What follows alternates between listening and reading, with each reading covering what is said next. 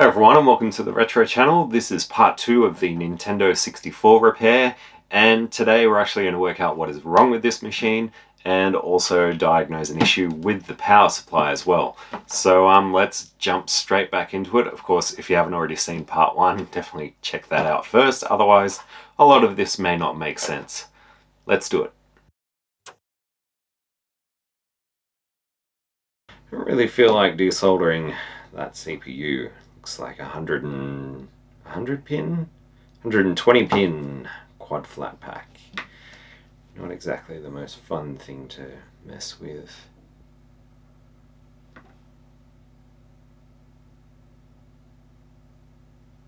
Okay, I see something, and I can't believe I didn't see this before, but it's quite tiny. Let me just put the macro lens on the camera.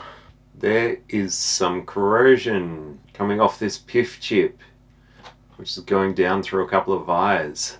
Alright, sweet. Let me clean that up, resolder it, and we'll see. It's the little things. I wonder how it ended up. Like, the top case sits like that, and our little corroded spot is pretty much right here. So it's not like something was spilt in here. Well, I mean, it could have been, but it's pretty funny that it's made it to that point on the board. Let's just see if we can hit it with some IPA first.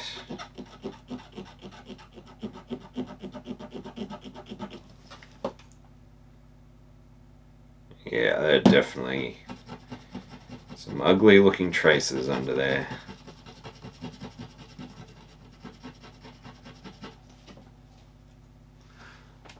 I don't have the macro lens on, but I'm sure you can see the difference.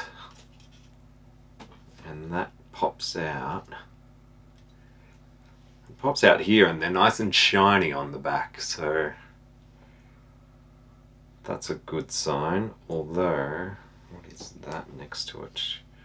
Going across these traces is like just a bit of flux or something, but good to clean that off. We don't want to corrode anything else. But yeah, those wires do not look happy. I'm going to break out this little, it's like a tiny little Dremel, but it's good just for removing any junk.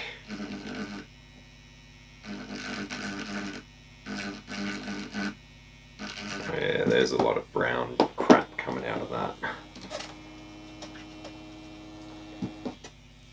It is pretty much disappeared, I think. Looks like I'm just going into the board, so that trace pretty much already gone. The one next to it looks like we might be able to save, but yeah, that has been eaten away already.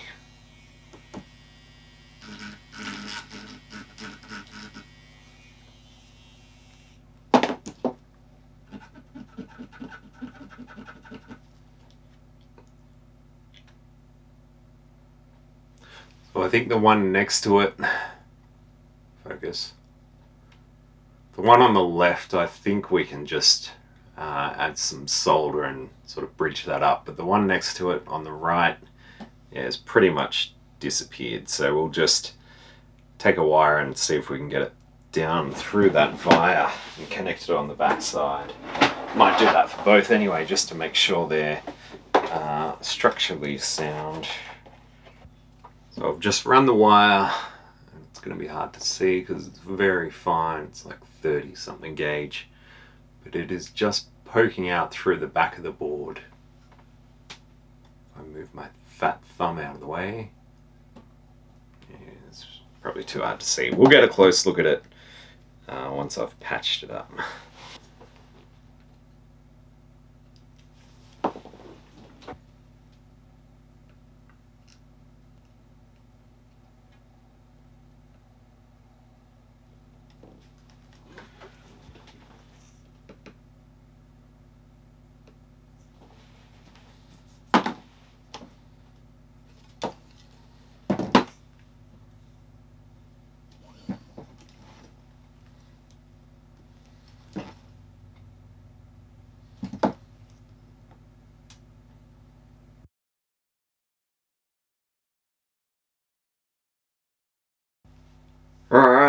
it looks like the repair is done. These head down through the board, through those wires, and then actually pop back up on these wires somewhere. There's one of them, looks good, and the next one should come out here, and that's good. So repair should be done. Let's have a close look. So there we go, two tiny wires heading down through those wires. Wires through the wires. And yeah, they just pop out right in the center of the screen there. Alright, I've got a good feeling about this.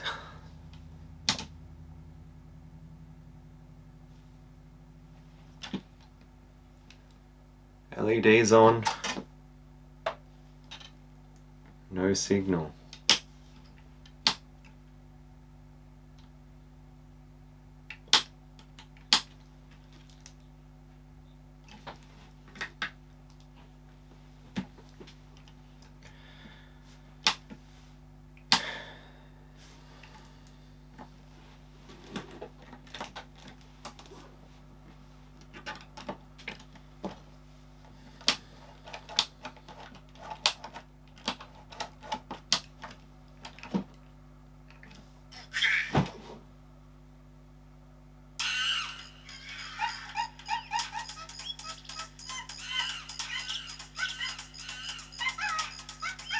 No way. Freaking working. Alright, we're not going to do the Donkey Kong Jam just yet. So I think we've got a rubbish connection on the expansion pack. I did clean it out, but maybe it's on the board itself.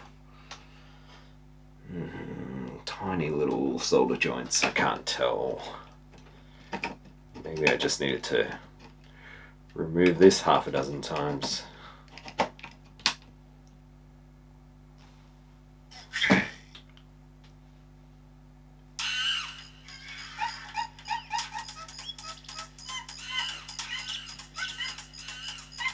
Yeah, look. I don't know. Is that just part of the intro? Stop changing.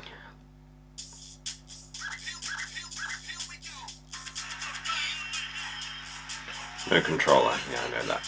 Well, yeah, moving the expansion pack around doesn't seem to upset it. Nor the cartridge.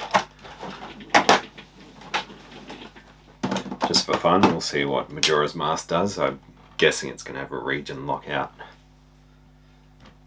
Or nothing at all.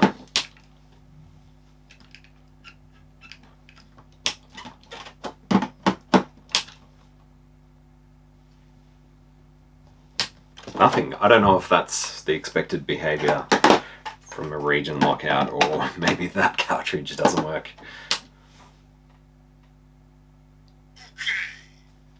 Donkey Kong 64 definitely is working though. Only thing left to do is give it a proper test.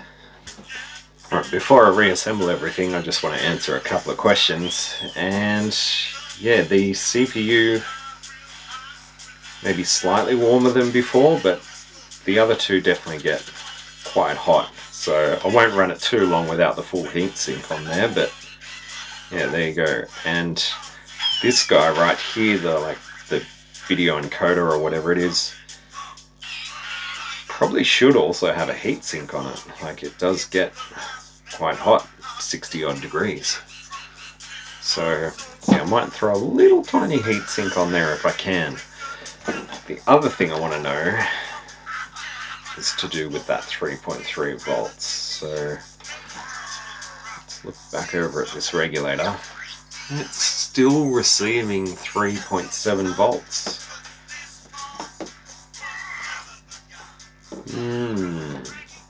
Just seems high.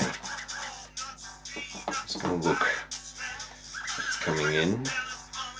Yep, 3.7 and 13.2 on the 12 volt rail, so I am a little worried about this power supply still, but seems to be working. Did I just break it then? No, it's still going. Yeah, I'm gonna obviously clean up this case a bit more just because I just can't stand looking at a filthy case.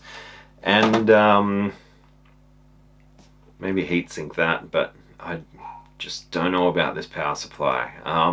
Either way, I'll get it back together. We'll have a quick play and yeah, see if it has further issues, I guess. Who knows, this thing could still throw a spanner in the works. Okay, so if I put a heatsink on there, it's not quite going to make contact with this bigger heatsink, but it'll at least, you know, there'll be more heat to be able to get dissipated.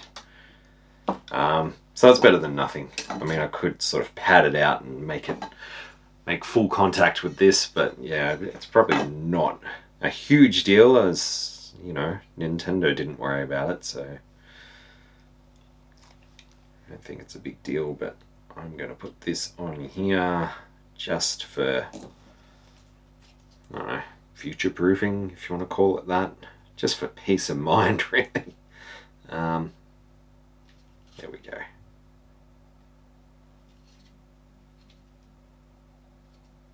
Yeah. Alright, so the case has had a clean in soap and water, and it's been hit with a bit of 303 UV protectant just to bring back some of that shine. And yeah, everything still seems to be working. The one concern I have is this power supply. So that's what we're going to look at now, because yeah, I'm just not fully certain about those voltages. They seem too high. So what I'm going to do is open up this power supply brick and take a look inside, see if there's something obvious going on. So it has a couple more game bit screws, and it looks like the screws have a bit of damage on them. So I'm wondering if this has been opened before. It definitely didn't click as I undid those screws. Oh, there's some clips that are gonna stuff me up here as well. Okay. Now, it is unplugged, but no doubt this is a switch mode power supply, so there's going to be a big chunky capacitor of, you know, 400 or 450 volts, being a 220 volt unit. And that's the guy right there. So that could still be holding a decent amount of charge, and we obviously don't want to get zapped by it. So I'm going to set the multimeter to low Z mode. A lot of multimeters probably won't have that mode, but you can always just set it to volts DC if you just want to see if the cap has any charge left. But this low Z mode will provide a discharge path for the capacitor should it have any charge, which it does not. So that's kind of boring. I was hoping it would show something. Nope. Well, okay. I don't think we need to worry about any of the other caps. There's a 10 volt one and 35 volts. They should be fine to touch, unless you've got like wet hands or something. Okay. So having a good look here, everything looks pretty above board. I don't see any bulging or leaky caps. The tops on them are all flat, so possibly not a capacitor issue.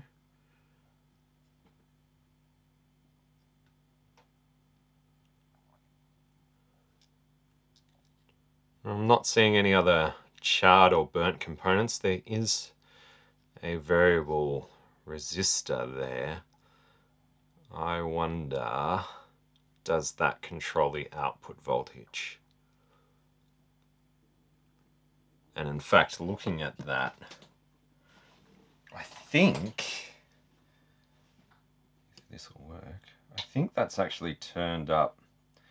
It's either turned up to the maximum or to the minimum. Yeah, it's hitting that little stopper there. So I wonder if that's maxed out at the moment. Why that would be maxed out, I don't know. Let's, how am I going to do this? Let's not connect it to that yet. Let's just probe the power supply on its own. Alright, so I'm just going to plug it in. It is now live. We're set to volts DC. Got the pointy probes. I'm pretty sure this one over here was ground. And let's just probe, say, this top corner. 3.8 volts. So I'm just going to keep the probes there. Let's adjust this. See what happens. Aha. It is going down. Okay. So I wonder if somebody just got in here and adjusted that for whatever reason. Maybe the maybe as this thing was dying, injecting a bit more voltage into it kept it running longer, and they found that and figured that was the way to fix it. And yeah, likewise the 12-volt rail also drops as we turn this down. Okay. Let's hook it up to the N64 and just measure it when it's actually running. Right, it should be visible on these capacitors here. So if I probe, it's probably the ground side.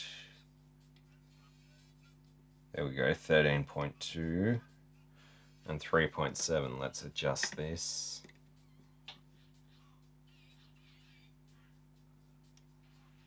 System's still running. Voltage is dropping.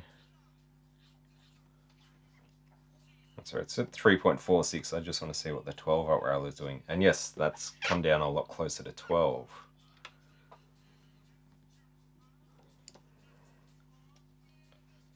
So there's an obvious relationship between those two voltage rails. One seems to go lower as the other one goes higher.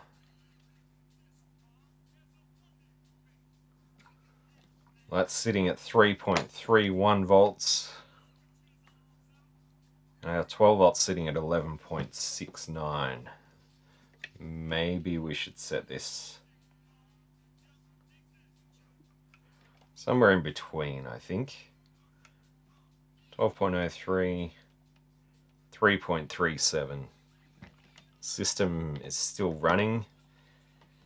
And yeah, that looks a lot more what you'd expect. You know, you wouldn't expect a variable resistor to be turned up all the way from factory. So somebody's been poking at a power supply. But yeah, I have no reason to suspect any of these capacitors. Like I said, they're not bulging or leaking or anything. And even though they're in a power supply, which obviously gets warmed, they're not that old that I'm worried about replacing them just out of replacing capacitors. It's not worth the hassle, and could even make things worse if we pick like a capacitor that has the wrong ESR, because generally in a switch mode power supply you want a really low ESR capacitor, and yeah, if you just go throwing any old capacitor, regardless of if the value matches, it still may throw out the very finicky switch mode power supply. So yeah, that's fine. I'm happy with the voltages. I think we can reassemble and finally play around.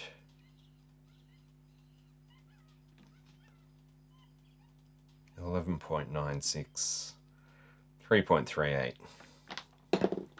I'm happy with that. In theory, that's going to cause less heat buildup. The system's not going to have to dissipate that extra power as heat, so that's always a good thing, and hopefully should extend the life of this system, especially because it was running way too high before. Power supply's unplugged. Let's just see if we get anything off this cap now. Yeah, there you go. It registered 11.2, but it's quickly dropping, so it was probably a lot higher than that, but it discharges the moment you touch those probes when you're in that low Z mode, so yeah, handy mode to have. Otherwise, of course, you could just short the leads on the capacitor, but people frown upon that. They get upset when you do that.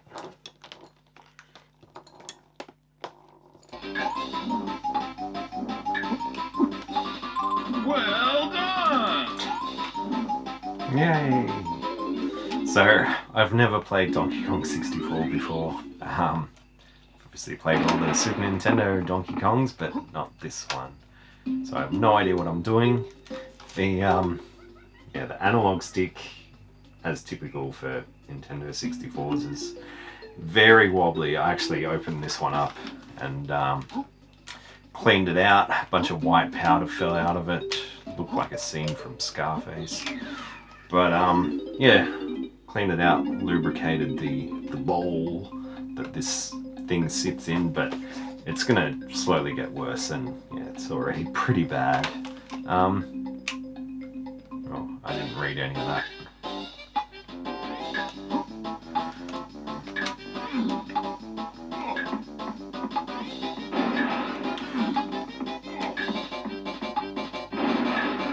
What am I doing?